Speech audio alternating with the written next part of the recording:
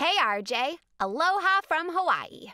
Mia, what's up? You've got to see the pictures I've been taking. Click on this link. These are awesome pictures, Mia. Whoa, is that a volcano? Not just any volcano. That's Mauna Loa, the largest volcano in the world. I can't believe you got that close. Isn't that kind of dangerous?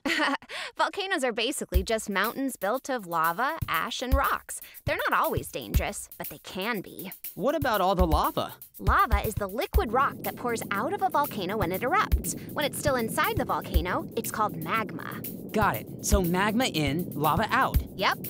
When volcanoes erupt, the magma travels from the magma chamber within the Earth's crust up a pathway called a conduit. When it reaches the opening at the top, the vent... Bam! Right? Well, not always. Each type of volcano erupts differently. Come on now, Mia. A volcano's just not a volcano if it's got no bam.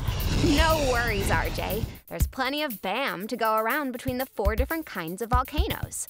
Shield volcanoes, composite volcanoes, cinder cone volcanoes, and ash flow calderas. What's the one in your pictures? Mauna Loa is a shield volcano. Shield volcanoes are broad and wide, and their slopes aren't steep at all. What about their eruptions? Sorry to disappoint, but their lava just goes with the flow, oozing easily from the volcano's vents, like in the picture.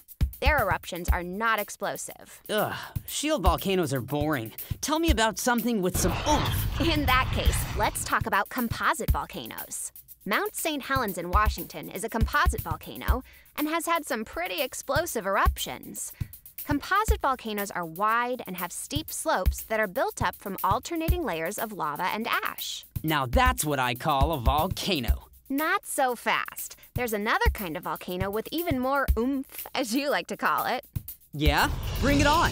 RJ, meet ash flow caldera, the most explosive volcano of all. Caldera, like cauldron in Spanish. It hardly even looks like a volcano. Ash flow calderas, like the Yellowstone caldera, are known as supervolcanoes, and their eruptions are the most violent and powerful. They usually have huge, wide-open vents surrounded by little hills of ash. I don't know. It doesn't look so scary to me. It might seem calm, but an eruption from one of these bad boys is big trouble. That leaves us with the cinder cone volcano. Cinder cone volcanoes are pretty unique. They don't have lava flows. Instead, they form really fast, and their eruptions spray gas and lava into the air. Paracutin in Mexico is a cinder cone volcano. Whoa, it sprays lava and gas? I'm glad that one's nowhere near. Me too. I guess you were right. The different types of volcanoes are pretty unique, even though they have some similarities. All volcanoes are mountains with vents through which molten lava, ash, cinders, and gas erupt. Sometimes violently, sometimes not. Just depends on the type of volcano. There are 4 types: shield, composite, ash flow caldera, and cinder cone. A volcano erupts when the magma inside flows to the surface through a pathway called a conduit. When the magma flows through the opening, the vent, it's called lava.